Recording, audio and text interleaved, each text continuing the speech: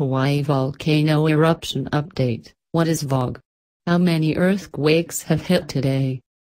Kilauea, the most active volcano in Hawaii, continues to erupt, launching giant gas and ash plumes thousands of feet into the sky. An explosive eruption is expected imminently, raising the threat of more lava, earthquakes and toxic VOG. What is VOG, and how does it affect humans? Volcanic activity from Kilauea, the Hawaii volcano, has sent destructive lava and toxic gases out into the surrounding residential areas of Big Island. Thousands of locals have been displaced due to a large amount of damage caused by a short series of earthquakes that rocked the mountain.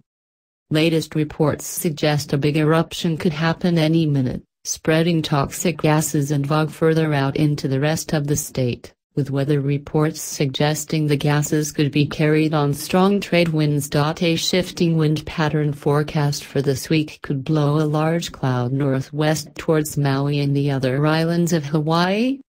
The winds could hit as early as this week, blowing much of the smoke and ash into the more densely populated areas of the state. That is VOG. Hawaiian authorities are now warning local residents to be wary of toxic fumes and VOG emanating from the 20 fissures that have opened up in Puna. Much of the area has been evacuated, but now Hawaiians outside the danger area could be affected by the spreading VOG.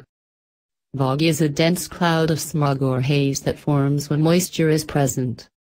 After the eruption last week, an immense amount of ash and dust was blasted out into the air, with toxic fumes issuing out from the many fissures ripped open during the earthquakes. The toxic gas is fatal to humans in enough quantity, putting thousands of lives at risk. A VOG typically contains smoke, dust and gases from an eruption volcano. Ash from the erupting volcano could also pose a risk to the Hawaiian population. National Geographic says, carbon dioxide and fluorine, gases that can be toxic to humans, can collect in volcanic ash. The resulting ashfall can lead to crop failure, animal death and deformity, and human illness.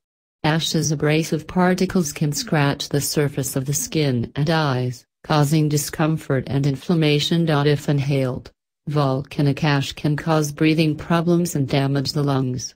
Inhaling large amounts of ash and volcanic gases can cause a person to suffocate. Suffocation is the most common cause of death from a volcano.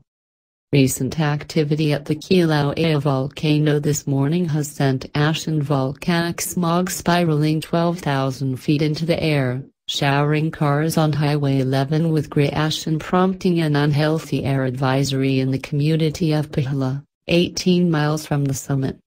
An aviation red alert means a volcanic eruption is underway that could spew ash along aircraft routes, the U.S. Geological Survey, USGS, says on its website.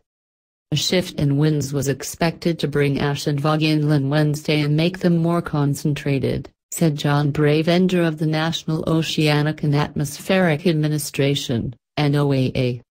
We are observing more or less continuous emission of ash now with intermittent, more energetic ash bursts or plumes, Steve Brantley, a deputy scientist in charge at the Hawaiian Volcano Observatory, HVO, said. How many earthquakes have hit today? Continued activity in Puna has given scientists cause to fear that an imminent eruption could rock the state. A giant plume of ash and smoke was sent spiraling up into the air, prompting a red aviation alert. There have been no further earthquakes in the area today, but scientists from USGS warn that further activity could be extremely explosive and violent.